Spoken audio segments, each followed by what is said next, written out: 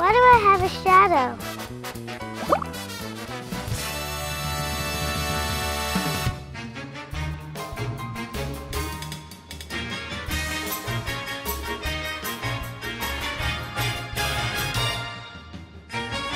Why do I have a shadow? Because there's light, and light creates shadows.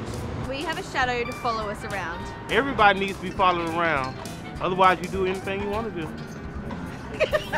To make people scared. I have a shadow to keep me company. Because I get really lonely, so I need to talk to someone.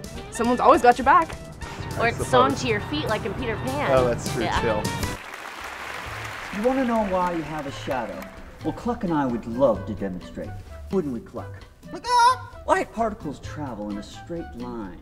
So when something solid, like a crazy chicken or a hand, blocks those particles, the path is interrupted. This lack of light on the opposite side of the object creates a shadow. Shadow. Sometimes your shadow follows you, and sometimes it's in front of you. Sometimes it's taller than you, and sometimes it's teeny tiny. That's because the location of the light source determines the direction and size of your shadow. When you're outside on a sunny day, if the sun is in front of you, your shadow will be behind you because of the light source hitting you in front of your body. If the sun is behind you, your shadow will be in front of you. Hey Cluck, what happens to your shadow when the sun gets directly above you? Oh, it's okay, guys. I speak fluent chicken.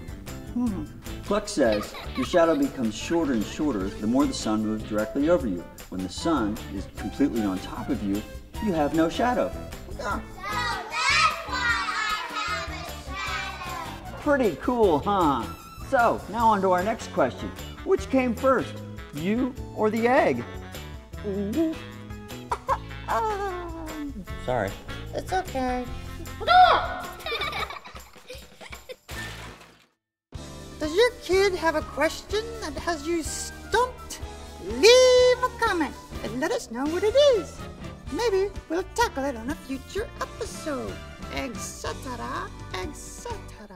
On the next episode of Your Kid Asked What? So, you want to know how big a T-Rex was?